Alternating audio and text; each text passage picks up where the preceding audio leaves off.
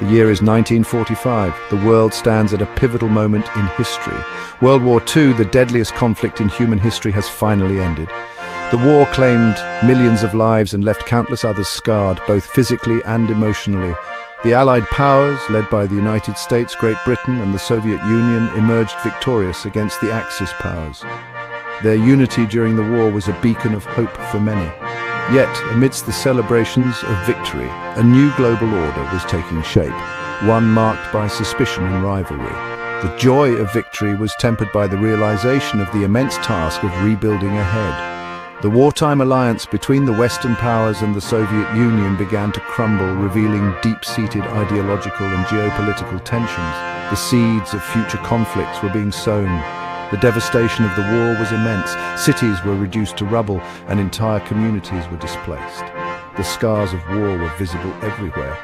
Europe lay in ruins, its economies shattered and its social fabric torn. The continent faced a long and arduous journey towards recovery.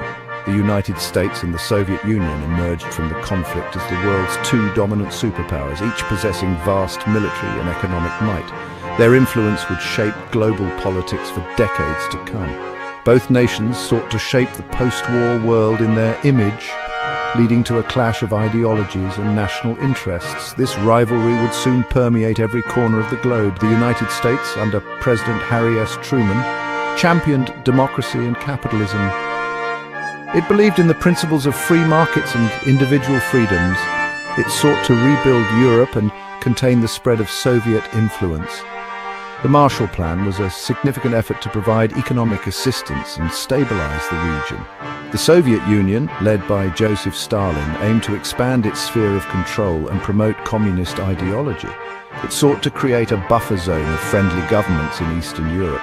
This fundamental clash of visions set the stage for what would become known as the Cold War, a period of intense rivalry and ideological conflict that would define the latter half of the 20th century.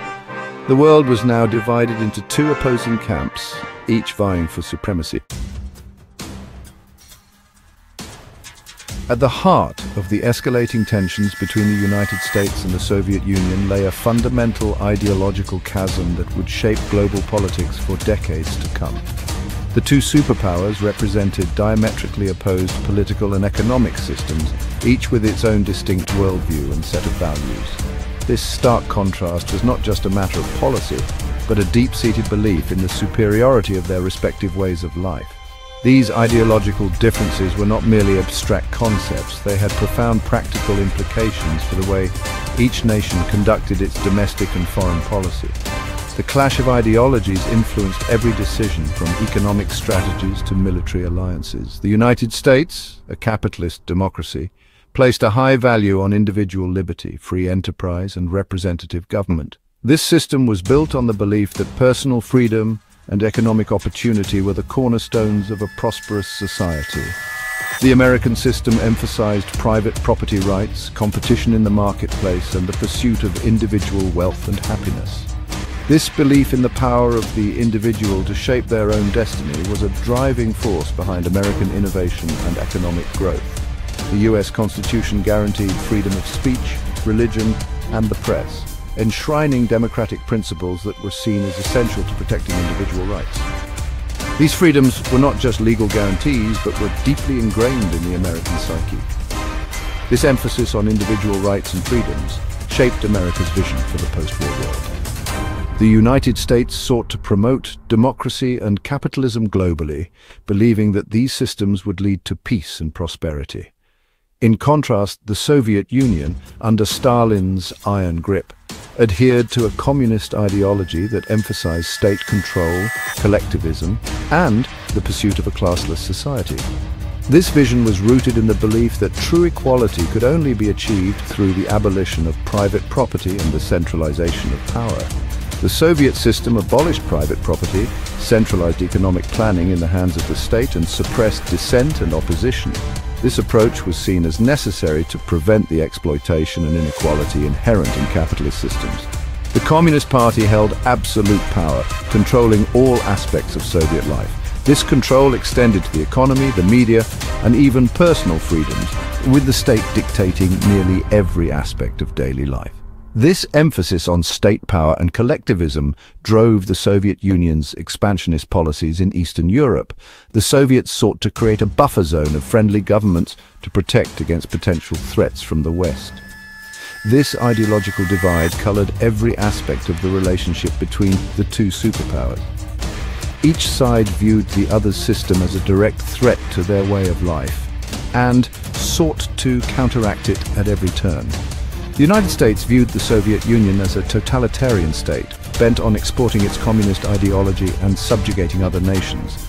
This perception fueled a sense of urgency to contain the spread of communism and protect democratic values. The Soviet Union, in turn, saw the United States as an imperialist power, seeking to dominate the world through its economic and military might. This belief was reinforced by American actions that the Soviets interpreted as aggressive and expansionist.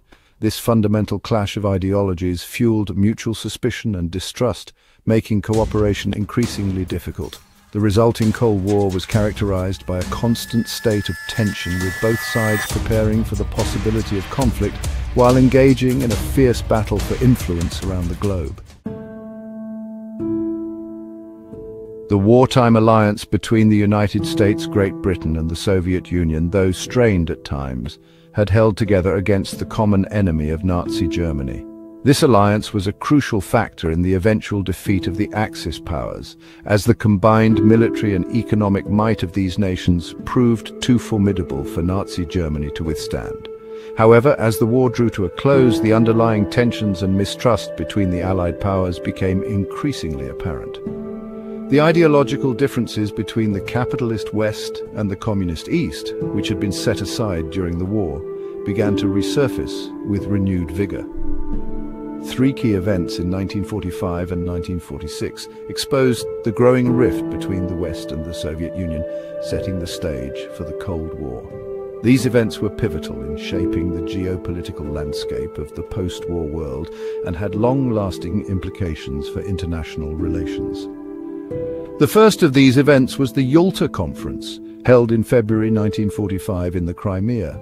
This conference was a critical moment in the negotiations over the post-war order and the future of Europe. President Franklin D. Roosevelt, Prime Minister Winston Churchill, and Premier Joseph Stalin met to discuss the post-war order in Europe. The leaders aimed to reach a consensus on how to manage the territories liberated from Nazi control and to establish a framework for lasting peace. While the conference produced agreements on the establishment of the United Nations and the division of Germany into occupation zones, it also revealed significant disagreements over the future of Eastern Europe. The Western Allies were particularly concerned about Soviet intentions in the region. Stalin insisted on Soviet influence in the region, a demand that raised concerns among the Western Allies. The Soviet leaders' insistence on a sphere of influence in Eastern Europe was seen as a direct challenge to the principles of self-determination and democratic governance.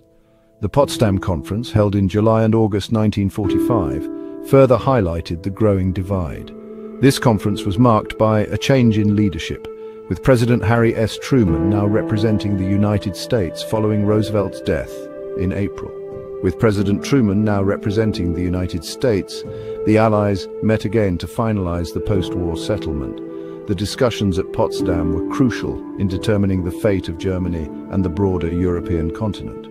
However, tensions over the implementation of the Yalta agreements, particularly regarding the political future of Poland, created a contentious atmosphere. The Western Allies were wary of Soviet intentions, fearing that Stalin's promises of free elections in Eastern Europe would not be honored. The Potsdam Conference ended with a fragile agreement, but also with a heightened sense of suspicion between the former Allies. The unresolved issues and mutual distrust set the stage for the emerging Cold War. The final blow to the wartime alliance came in March 1946, when Winston Churchill, in a speech in Fulton, Missouri, famously declared that an Iron Curtain had descended across Europe, dividing the continent between the communist East and the capitalist West. This speech was a stark acknowledgement of the new reality facing the world. Churchill's speech, delivered with Truman's tacit approval, marked a turning point in East-West relations. It was a clear signal that the Western powers were no longer willing to accommodate Soviet expansionism and were prepared to take a stand against it. It signaled the West's hardening stance against Soviet expansionism and solidified the perception of a world divided into two hostile camps. The Iron Curtain became a powerful symbol of the ideological and physical division that would define the Cold War era, shaping the policies and alliances of nations for decades to come.